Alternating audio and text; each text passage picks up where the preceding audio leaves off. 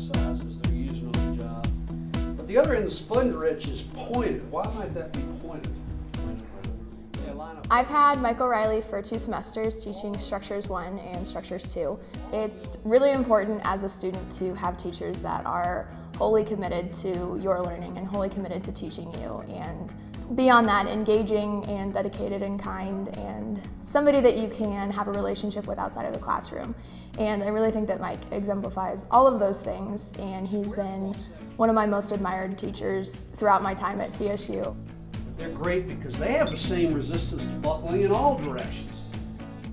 He really stands out to me, not just as a teacher and somebody that you're learning from, but he's been an awesome mentor and a leader in the programs and outside of class for students. And that was the end of the walk. That was probably one of the best classes to go to. He called it the Waspinator, and he brought up this contraption and everybody was wondering. He also just has a lot of fun with it. I mean, not everybody brings in a flamethrower and demonstrates how they kill wasps. Beams transferring vertical load to trusses.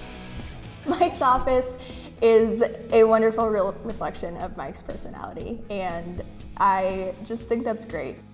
Mike has office hours pretty frequently, and I go to them to get more understanding in class, and then just to talk about careers and jobs and opportunities and get advice.